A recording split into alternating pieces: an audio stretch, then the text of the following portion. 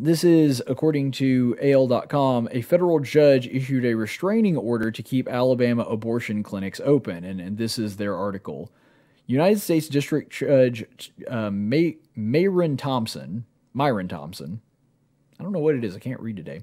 Myron Thompson, the same judge who blocked Alabama's abortion ban from going into effect in November 2019.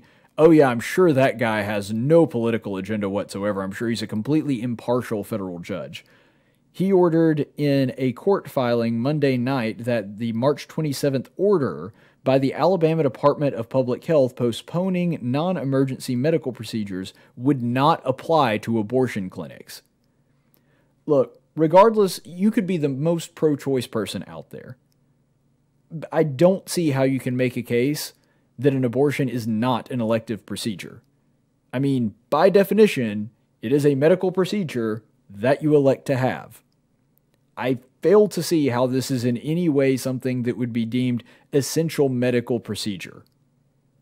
And when you can't even go to the dentist to have a cavity filled in because of this state order, but you can go to murder your child, we have our priorities really screwed up as a society if that is the case. This is his rationale for his decision. Quote, despite the serious conditions described by defendants and the dire need for medical equipment across the United States, the benefits of some potential increase in the availability of equipment, some of which may be ill-suited for the task of disease containment, do not outweigh the serious and in some cases permanent harms imposed by the denial of an individual's right to privacy, Judge Myron Thompson wrote in a court filing.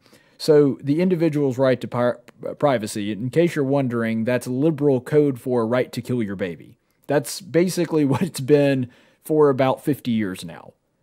Because that's the language of Roe v. Wade, and so when they write that, what they're actually saying is the right to murder your child in the womb. That's what they're talking about, because it's a derivative right from a derivative right. And I won't go into all the history of Roe v. Wade and how it came about, but essentially, suffice it to say that that's what he's saying there. So, apparently, it's far too dangerous, and everything has to go on hold, and medical procedures, any kind of elective procedure at all, something that, in other words, is not life-threatening or something that needs to be taken care of very quickly, those all have to halt, well, except, of course, abortions. I mean, this judge literally just created a special carve-out specifically for abortions and nothing else. That's astounding. That you have judges in this country and the left is so far on this train, so far down this road, and they have chosen the hill that they want to die on, to where we're okay with shutting down the entirety of society, we're okay with tanking the economy, because this thing is such a big deal, and there's some debate as to whether or not it really should be done or how to handle that. This is something that I don't understand not having bipartisan agreement on. Like, even if you're incredibly in favor of abortion, and I think that, frankly, you're a horrible human being if you are, but I would at least have some modicum of respect for you saying, well, yeah, but it is an elective medical procedure, and we probably don't need to be doing this in the middle of, I mean, think about this. The left is constantly berating people that are pro-life, that want to actually protect children in the room, for saying they're a bunch of crazy religious zealots that are closed-minded, and they're just clinging to their ideology regardless of the circumstances surrounding it. But here we have Christians, devout Christians, people that never miss a church service, are there every single time, that people that, actually live out the gospel. It's not just something that they do a couple times a year on the high holidays, saying, yeah, we'll close church service and we'll figure out a way to do it over the internet. They're working around it. But these people are saying, nope, we're not going to halt it at all. Don't care what the risk is. Doesn't matter to us. Don't care that there's a order in place. We're going to continue to do it. That just absolutely blows my mind. That we're the religious zealots, and we're adjusting around the order, and they're saying, nope, full steam ahead, we're not even going to slow it down. But we're the ones that are crazy and extreme, apparently. So that is evidently where it stands. And it goes on to say, the temporary restraining order will last until April 13th, 2020, at 5 p.m., when the court will reconsider the order in the light of the defendant's responses. I know it comes as no surprise.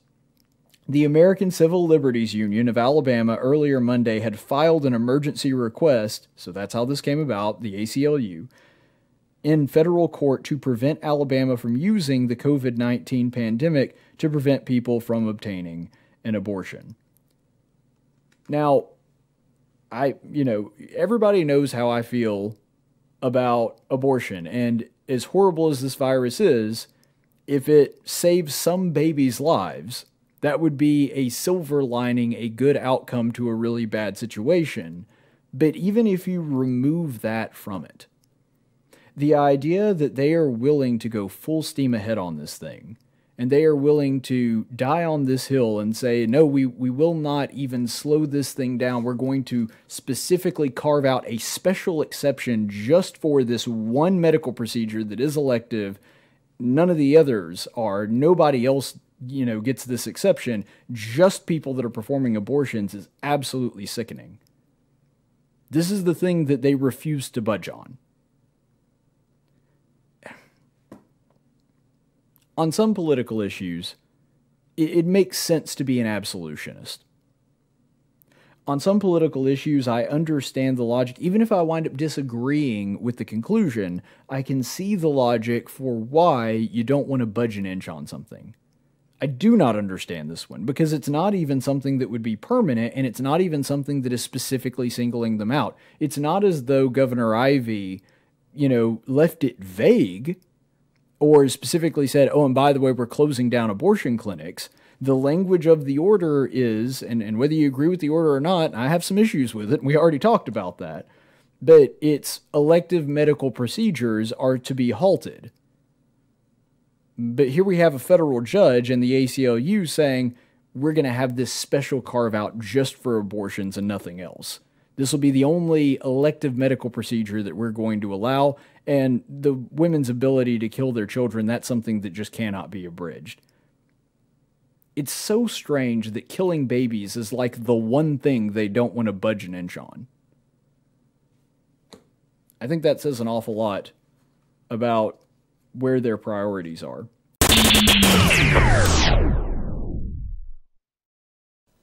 Ever wonder where Superman gets his incredible powers? Some people say it's the yellow sun of Earth, but I think it's because he subscribes to this channel and likes my videos. Now, I'm not saying that if you subscribe to my channel, you'll necessarily wake up tomorrow as a super strong, nearly invincible alien, but it definitely doesn't hurt your chances.